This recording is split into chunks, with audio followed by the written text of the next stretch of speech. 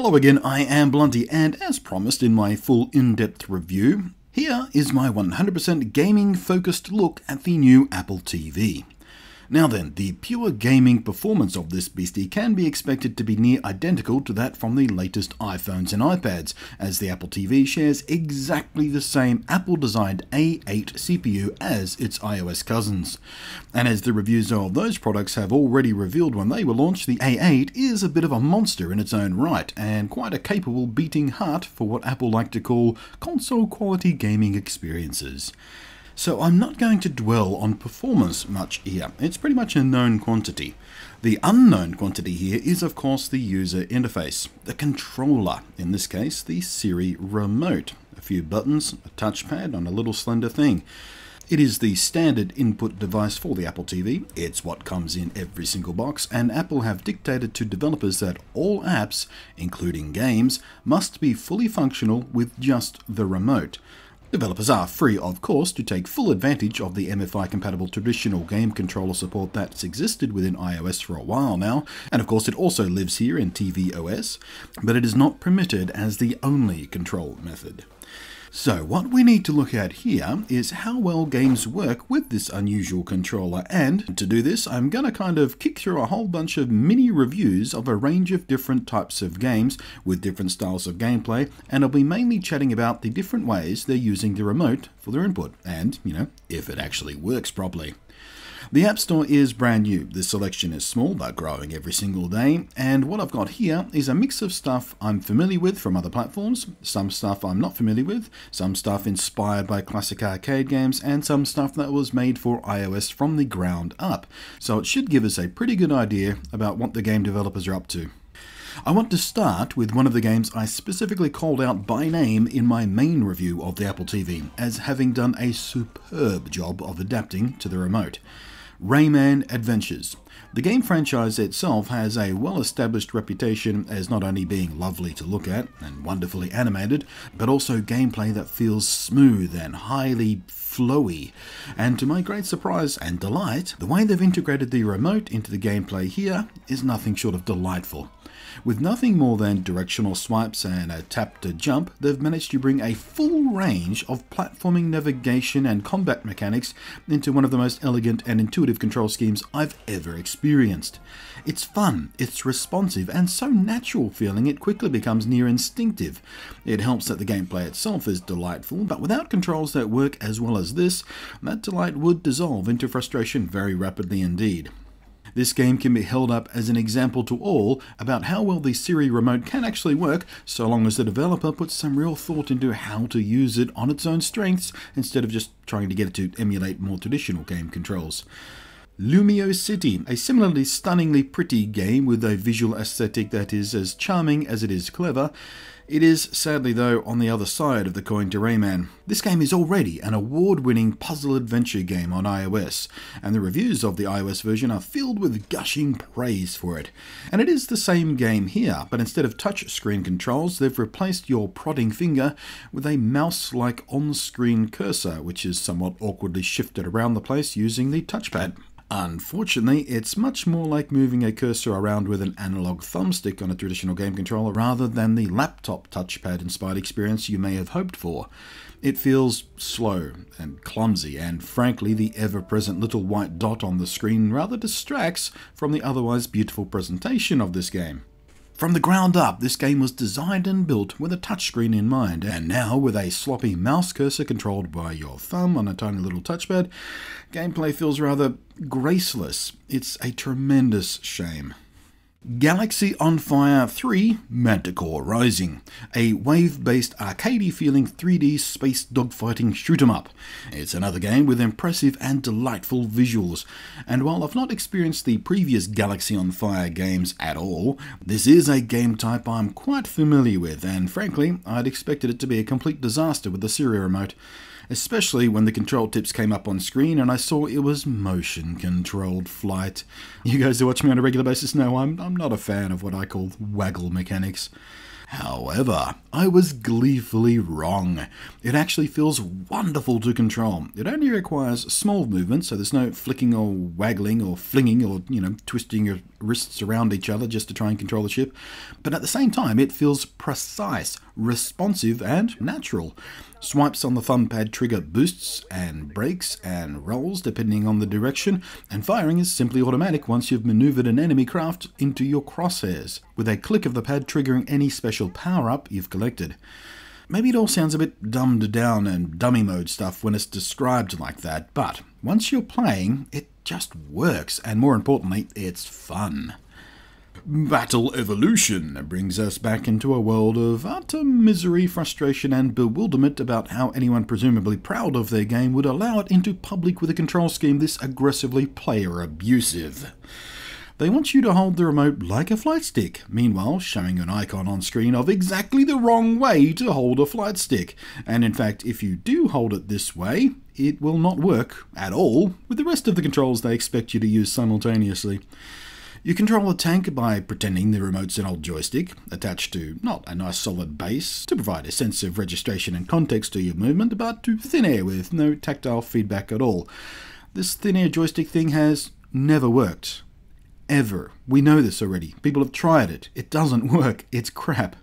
But then, while doing this, your thumb is expected to use the touchpad to move around a targeting reticule, which whips about the screen clumsily, and which itself lags behind your actual movements. The controls for the flight sections are almost as bad. Swiping to try and find a target, while a presumably heroin-addicted autopilot careens you in every direction that isn't pointed at your enemies. A control scheme that includes asking you to constantly shake the remote like an epileptic under a strobe light just to keep your shields up. It's catastrophic, it's unplayable, it's idiotic garbage. Think of the most awkwardly, stupidly controlling Nintendo Wii game you ever played. The game that made you want to deliberately throw the remote through your television. Yeah, this is like that. But at the halfway mark of functionality between this disaster and the glorious joy of Manticore comes Disney Infinity. And while it shares the title and visual aesthetic of its namesakes, in reality it's barely more than a minigame teaser for the real Disney Infinity games on consoles. Consider it little more than a playable advertisement. It's a demo more than it is a proper game. But at least it's free. Its space combat is tied to the plane of the Death Star. Controlled is with a horizontally held remote using the motion sensors to guide your movement, the play button under your right thumb for firing weapons, and either swiping or tapping on the thumb pad to trigger rolls and loops and banking maneuvers. It is less elegant and more complicated than Manticore Rising's approach to much the same ends, but it also feels significantly mushier, less responsive, more floaty. Some of that is due to the game being largely on rails. You don't so much pilot freely as you are making minor attitude adjustments for targeting and avoiding attacks while flying along a preset flight path. It is a fun little demo though, with the typical visual charm of the series. Aussie developers Halfbrick have thrown up a version of their popular game Machine Gun Jetpack, currently with Back to the Future cross-branding theming pasted all over it. I used to love this game, once upon a time, but then Halfbrick discovered what microtransactions were and started filling this, and all their other games, with that bullshit. And in doing so, they completely lost all of their charm for me. On mobile, it's a simple tap-to-jump auto-runner obstacle course thingy, and it's the exact same game here, only you tap the touchpad instead of a touch screen. Obviously, this game, and the approximately 32.8 bazillion tap-based games like it, will port across almost unchanged and work just fine. Like Alto's Adventure, for example, it is much the same deal, pretty much directly squirted across from a screen tapping game to a remote tapping game, but unlike Machine Gun Jetpack, which gains nothing of interest from being on the Apple TV instead of a mobile device, Alto's stunningly gorgeous aesthetic looks utterly magnificent on the big screen. I really wish there was more to tell you about this game, because the longer I talk, the more of it I can show you, and I'm just in love with its elegance, splendour, and addictive gameplay. But it is just a screen tap game turned into a touch tap game, so there's not much else I can say about it, except you should own it. It's one of the very best examples of this type of game I have ever experienced, on any platform. It's just lovely. Another simple and popular game making its unsurprising appearance on the Apple TV is Crossy Road, a game which is basically just a Frogger ripoff mated with an endless runner. But it was popular enough to have inspired about 36.2 gajillion sleazy knockoffs from uninspired hacks calling themselves developers. Anyway, here it's a bit of a sludgy disappointment. Directional movement is achieved by swipes on the pad, which unfortunately feels laggy, imprecise, sloppy, and for a game like this where precision means life or death, that's rather a problem. Now, I never actually played the mobile version of this game, so I don't really know if this kind of vague feeling control scheme is supposed to be part of the challenge. All I know is I don't like it. And I also know I have absolutely played far better Frogger clones in my day. But speaking of games inspired by a trip in a time machine to the classic days of proper arcades and consoles that took cartridges, here comes Phoenix HD. A vertical shooter bullet hell which, on a standard vertically orientated screen of a mobile phone, fits rather nicely with a game copycatting arcade games that actually had their screens mounted vertically. But here, on horizontal widescreen TVs, they've gone the rather lazy route of just window boxing it between Gaussian blurs, which I suppose is nicer than black bars, but it still feels lazy. The good news is, though, that the thumbpad sliding control scheme tied to the auto-firing weapons actually makes for a surprisingly playable experience. It takes a bit to really get a good feel for the controls and the momentum in play, but once you get dialed in, it feels nicely precise, actually. A bit more floaty than the arcade stick, of course, or even D-pad, that I'm more accustomed to for this style of game, but floaty doesn't feel sloppy, and I do feel like I'm in proper control, and any hit I take is genuinely my fault, not the game's. It is a bit visually overcrowded with effects than I usually like this type of vertical bullet swarm shooter to be. The flashy lighting looks, well, flashy, but I'd rather it be dialed back a bit so it's easy to actually see what's going on. But the game mechanics are pretty solid, and that's another one in the pile of pleasant surprises. I never expected this type of game to work this well with a swipey touchpaddy thing. Now, wanting something to test out a more Nintendo Wii-like swinging motion control scheme, I installed Hit Tennis 3. Which, aside from being one of the most laughably terrible tennis games I've ever had the misfortune to encounter, its motion control was equally as poor. It didn't seem to actually care which direction, or how hard, or how far, or any other variable of my actual swinging motion, and I felt like I had little to no actual control of the ball. So, as a way to test motion controls, it was pointless. It only gets a mention here so none of you are foolish enough to download this pile of crap. And while we're at it, here is another steaming turd. Par 72 Golf 3. Without a doubt, the most abusively horrible golf game in the entire universe. Perhaps even the multiverse. That slideshow you're seeing there? Yeah, that's me just changing the angle of my shot. The game operates on swipes and taps, which work pretty much as you'd expect, but again, I'm only mentioning this game at all so you can actively avoid it. Lumo's Cat is a co-op focused kinda sorta tower defense game thingy. The developer was so on the ball that I was emailed a code to try this game within a couple of hours of my first video about the Apple TV going up. The only game in this video I got a freebie code for, just for the record. The game itself is, well, it's not really my cup of tea, unfortunately. The visual style is kind of delightful, if a little overwhelming, and the control scheme isn't what I'd call perfected. I'd bet this game would be much more fun with a proper controller, and a real-life co-op partner, not the CPU-controlled one I was recording with here for that matter. But this video is about control schemes on the remote, and here, the movement of your character is via sliding over the touchpad. A few other games we've talked about so far do that, kind of like a D-pad, and it works okay. Unfortunately, the touchpad is also used for the attack move by tapping in a specific direction. So moving and attacking cannot be simultaneous, and it makes the whole thing just kind of massively awkward. But this game is an example of multiplayer achieved by downloading a free app to your phone and turning it into a second controller, which is an elegant solution to the issue of having to buy extra controllers just for a simple little party game. Dungeon Quest next, a free-to-play action RPG, which sounds nice, and I really dig the look of it too. It's a really cute balance of old school and new school.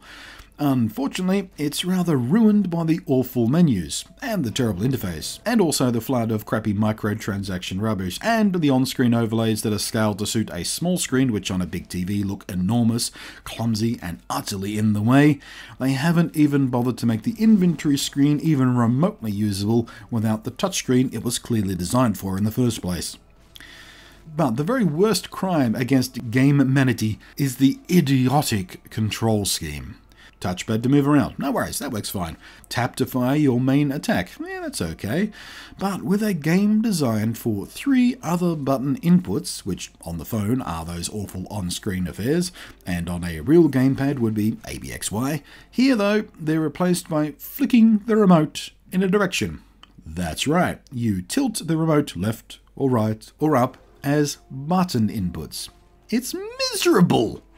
A bumbling, unwieldy mess, and to make matters worse, they screwed up the calibration and sensitivity so much I am forever accidentally triggering the wrong commands or simply failing to activate the skill I'm trying to do. More's the pity, because buried underneath the clutter of lazy, graceless interfaces and grubby microtransaction crap and the paralytically cumbersome controls, there might have been a fun, if shallow feeling, action RPG buried in here somewhere. Maybe I'll give it another go with a proper gamepad when I get one, but as a game under the influence of the Siri remote, don't even bother. It's a disaster. Now, Asphalt 8. This is actually one of my go-to games for testing gaming performance on various iOS and Android devices. Firstly, because at its core it's a fun arcadey racer. Secondly, because it's visually a bit sexy.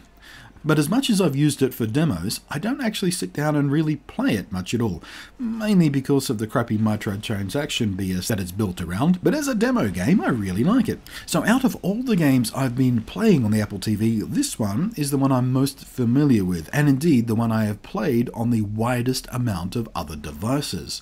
On the phones, it's a combo of tilt to steer and tap on either the left or right side of the screen to trigger nitro or engage the brakes, and that works okay.